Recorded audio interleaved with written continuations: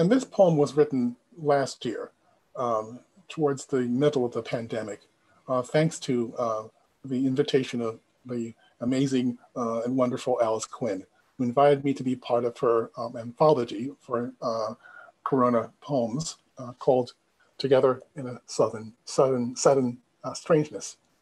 And this is my Corona diary. In the poem, you will hear me talk. One of the lines refers to a folk singer, and that folk singer is the singer-songwriter John Prine, who just died, or was about to die.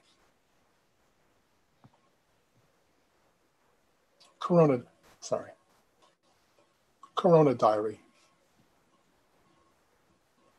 These days, you want the poem to be a mask, soft veil between what floats invisible but known in the air. You've just read that there's a singer you love who might be breathing their last, and wish the poem could travel, unintrusive, as poems do, from the page to the brain, a fan's medicine. Those of us who are lucky enough to stay indoors with a salary count the days by press conference.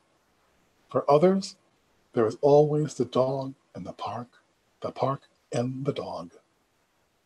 A relative calls. How you doing? Are you a ghost? The buds emerge on time for their brief duty. The poem longs to be a filter, but in floats spring's insistence. We wait